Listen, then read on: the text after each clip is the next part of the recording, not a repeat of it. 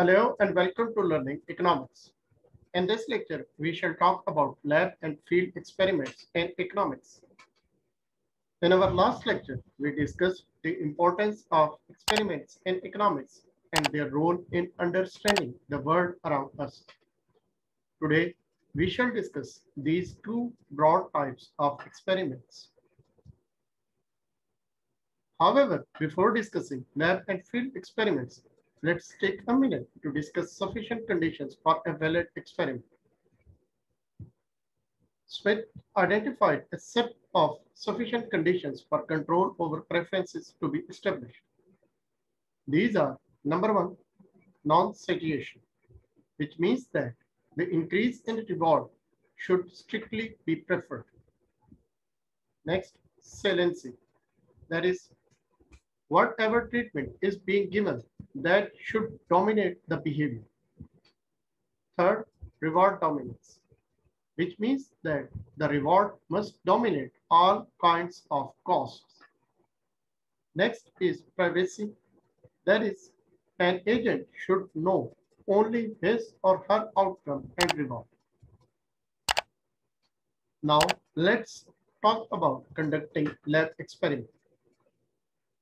Main steps in conducting lab experiments are: number one, to select the participants randomly. One of the ways is to invite participants to be the part of experiment without telling them what it will be. Then, among interested, select your desired number of participants randomly. Then give them instructions which elaborate work, incentives, anonymity, etc. It is better to give instructions in written form and then give them time to ask questions and make them familiarize with instructions. Then give them the task to perform. Treatment means the intervention that makes some difference for some participants in the experiment. Then take a survey, ask about demographic characteristics, income, taste, etc. These variables can be used as controls. Then pay the participants sufficient reward, but it is better that reward is linked to their performance in experiment. Now get outcomes and analyze them. For analysis, some economists suggest that you should write your program prior to conducting the experiment so that the data may not influence your choice of analysis methodology. Now, let's talk about instructions. It is better to give standard written instructions and protocol to the participants. The context must be neutral. The choice of words is very critical. Neutral words that do not give any specific signal should be used. The instructions should not give any clue to the participants to behave in any specific way. And keep in mind that never deceive your subjects. Now, let's elaborate more about treatment.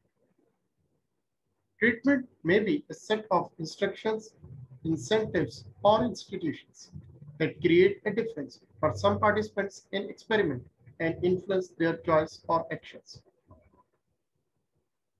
To see what difference created by the treatment, it must be compared with baseline or status quo situation. It is strongly recommended that you should not change more than one factors at a time. Now, the question is how to design the treatment. There are two ways of doing it, called between subjects and within subjects. These are illustrated as, that is,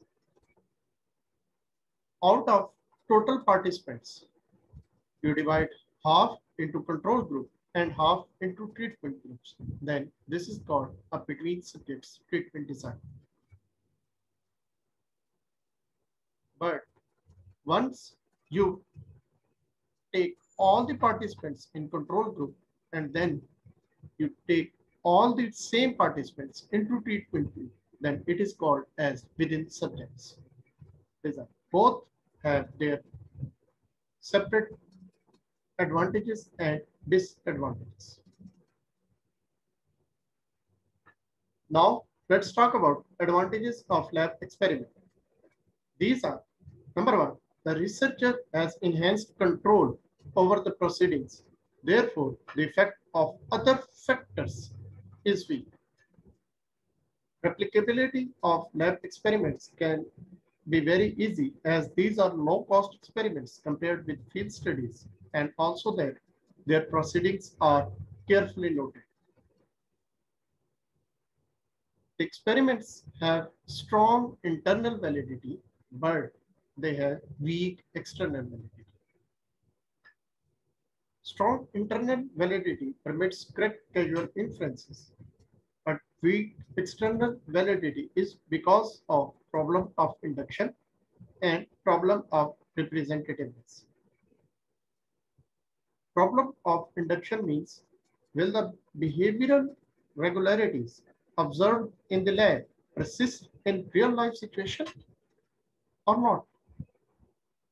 Whereas problem of representativeness means, are experimental subjects and situation representative of real world or not?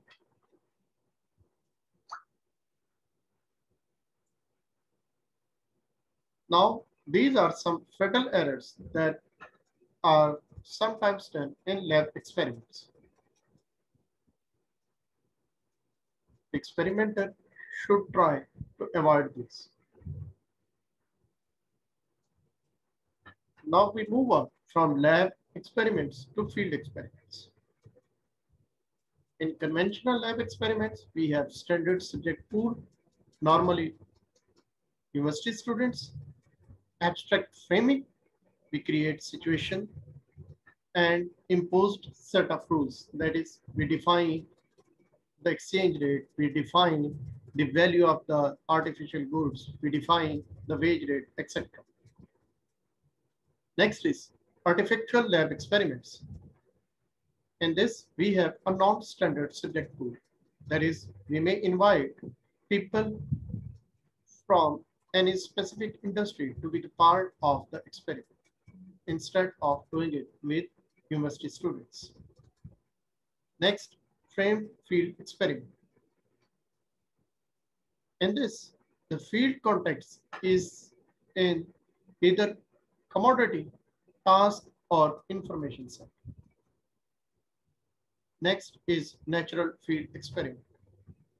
Here, the environment is one where subjects naturally undertake the tasks and where subjects do not know that they are in an experiment.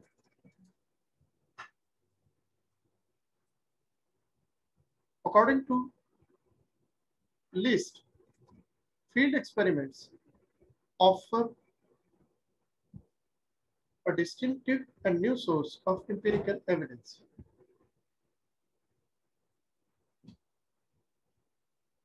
Which can then be compared, contrasted, reconciled, and eventually intertwined with evidence from non-experimental and lab methods.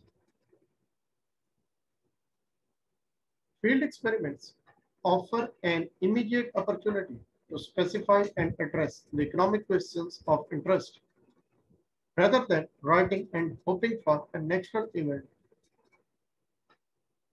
or a cost iron econometric specification that would allow the researcher to address the issue clearly. Field experiments also offer economists the possibility of an improved connection from economic theory and empirical evidence to the real world. built on a deeper contextual understanding of real-world issues and institutions.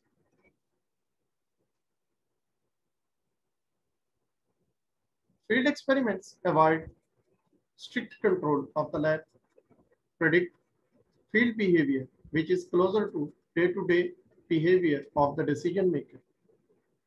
Coupled with lab experiments, field experiments provide a sharper and more conventional way to understand the issues clearly and precisely.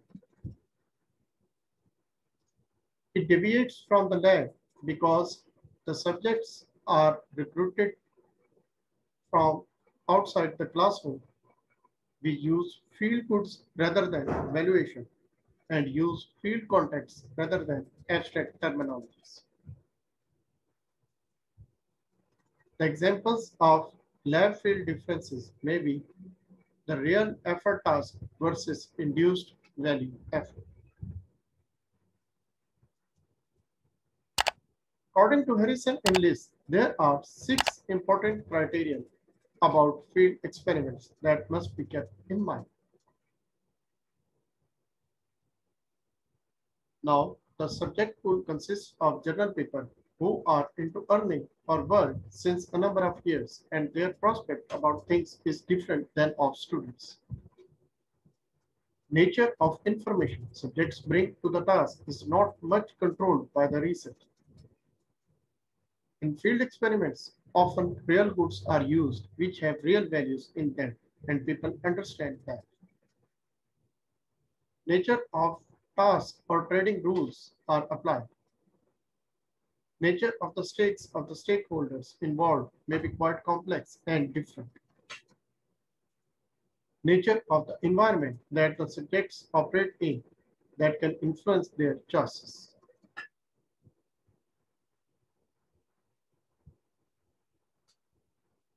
Experimenter sacrifices control, hence there are more chances that noise may creep in. These are difficult to replicate because of high cost and specific conditions of field. Moreover, it is difficult to generalize the results to other environments and to other populations sometimes. There is also a control validity trade-off, that is low internal but high external validity. There are some of the tips given by Nobel laureate economists. These are: that's all about this lecture. Please give your feedback in comments and subscribe to my channel for more on economics. Thank you and goodbye.